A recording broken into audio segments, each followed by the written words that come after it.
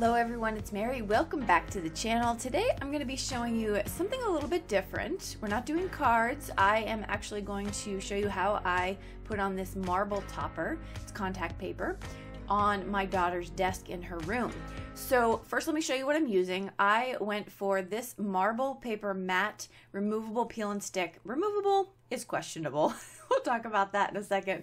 But this is marble paper that is not shiny. And I wanted to make sure that you knew that because I think in some of the pictures it looked shiny. It is matte, it says matte, and my daughter really loved that look, and so we went with it and it came out really pretty. I'm also using these tools. Anything in the like would be good, but an X-Acto knife and a wallpaper kind of applicator will help you in this process. Okay, so the first thing is I wanted to lay out and talk to you about, in this first part of the video, the camera moves a lot, so if that makes you nauseous, you probably don't want to watch this video. But I am showing you here how you want to lay out your first piece, and you want to get it where you have enough laying over each side, and then I use a little tip with some tape and I hold it in place so it doesn't shift around as I start the application process. And so I start right at the top here and I go over the corner. Now you don't want to press down over the corner just yet. I'm going to come back to that and we're going to pull it really, really tight. But while I am getting started, I want to make sure that I have everything lined up. So for example, I'm making sure that my contact paper is 13 and a little bit over a half all the way down. And that's why I taped it. I wanted to make sure it stayed at that distance. It wasn't perfect. And I'm going to show you a little bit of a makeup for something that turned out not so perfect as far as the lineup goes. When I say over to the corner here, you're going to just pull real tight and make that corner really nice and smooth on the top. Okay, I cannot recommend enough when you're doing this, move in very small increments. So after I get this pulled down, I'm going to actually come back to that and clean it up because you want enough of the overhang so that you can tuck under cleanly, and I did not have that, so I had to slice it off.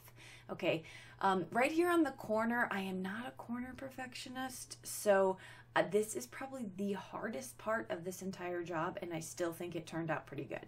But I'm going to snip off the corner. I'm going to fold it over. So I show you that again, I believe, in a little bit later on, but you just want to get it just as smooth as you possibly can without a lot of bumps. But you're going to need to snip off some of that edge, kind of like put a slit right in the center of it so you can fold.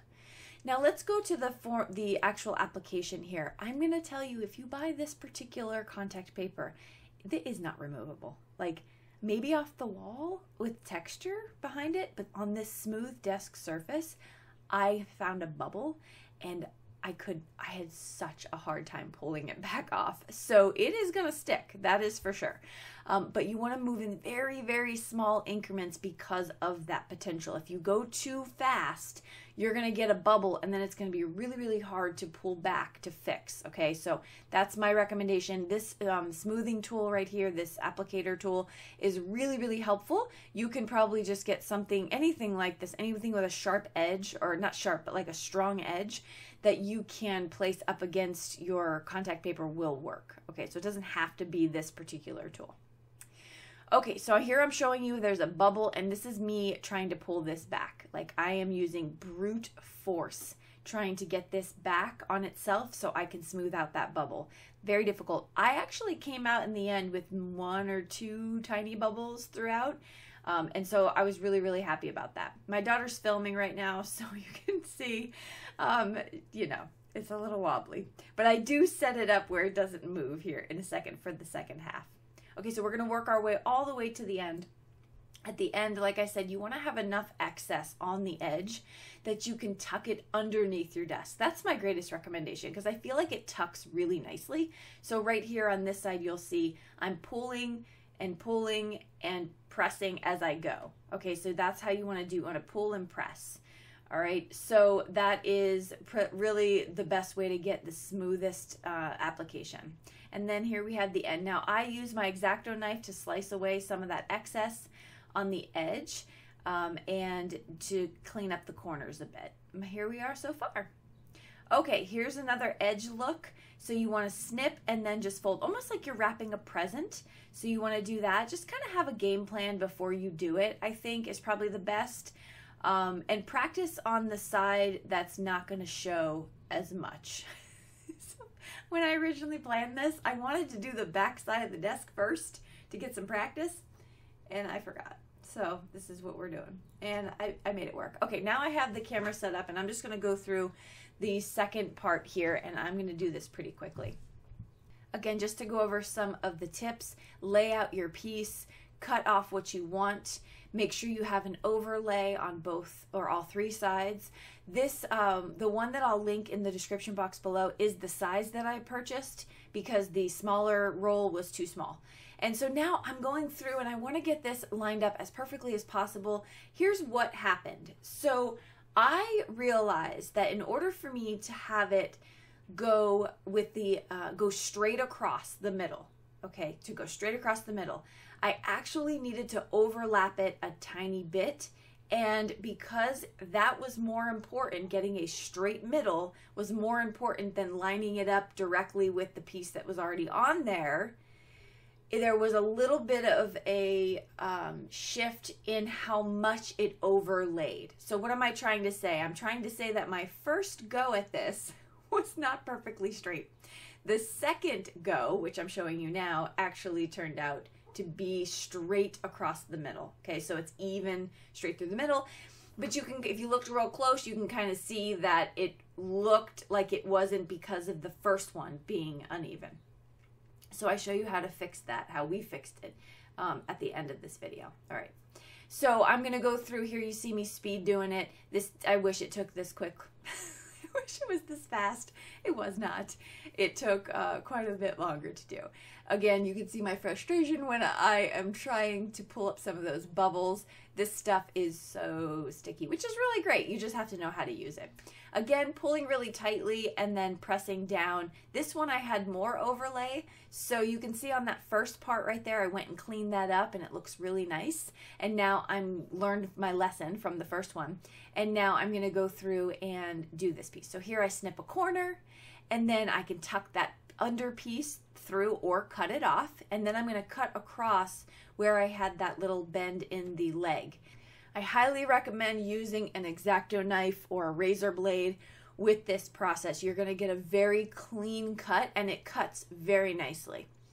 Okay, so, oh, we're dog sitting. That's our little visitor under there. His name is Lalo. All right, so I'm just going to go through. I'm going to leave this piece for later. I'm going to walk through, do the same exact thing as I did on the other one, so I'm not going to keep this whole part in the video.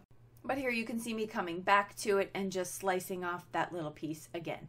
So yeah, so it makes it really nice. Now this part I didn't feel looked as clean right around the corner. It is the back part of the desk, but I wanted to clean it up a little bit. So what I did was I took an extra piece of the contact paper or vinyl, and I'm just trying to cover that kind of, it looks like a rough edge. So I'm just kind of covering that up, and once you press it hard enough, it's good. All right, so this is what we're working with so far.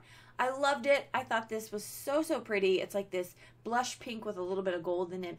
If you looked closer, not on camera, you could see that the underlay was a little bit off. So what we're gonna do is we thought, let's put a strip down the middle, but this gold did not match. So we came in with something much better. I went to my stash and I found this beautiful gold ribbon. It's almost like a blush gold or a rose gold, and it matched really, really pretty. And it's hard to see it on camera, but I thought, okay, now I'm going to put this down again. We're going through. I'm going to make sure that this is as lined up as possible. Now, you would think if I just lined it up over the seam, it would be perfect. And you're absolutely right. It would be. Except the ribbon, I can't see the seam once I put the ribbon on it. So I just did a couple measurements just to try to get it as straight as I could. I'm heating up my glue gun, and here I'm going to go and stand directly in your way when I'm trying to show you what to do. All right, so I'm going to put it right underneath, and I'm going to go along the entire seam just like that.